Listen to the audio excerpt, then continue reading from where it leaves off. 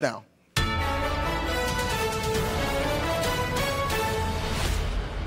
We have a major development tonight in our year-long investigation of SeaQuest. The CEO of that controversial chain of aquariums and petting zoos says he's stepping down. Investigative reporter Eric Rasmussen breaks down what he has learned in just the last couple hours.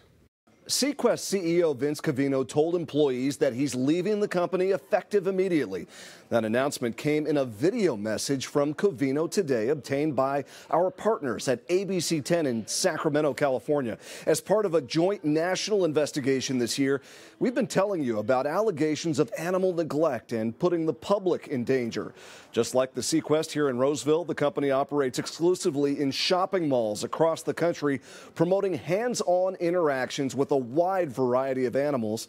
Our findings have sparked protests outside the Rosedale Mall and also prompted Minnesota Congresswoman Betty McCollum to call for a federal investigation of SeaQuest. Now, in his message today, Covino did not address any specific allegations, but he did say this. Listen. And I've been through so many difficult things as we've had our fair share of challenges. Some of those I brought upon myself through just mistakes, but as you know, always doing my best. I'm thrilled with the direction this company's moving going forward.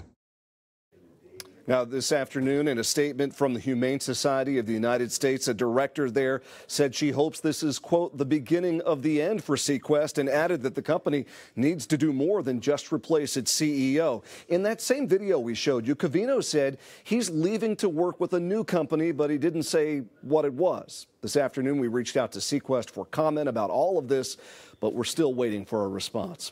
In the newsroom, Eric Rasmussen, 5 Eyewitness News.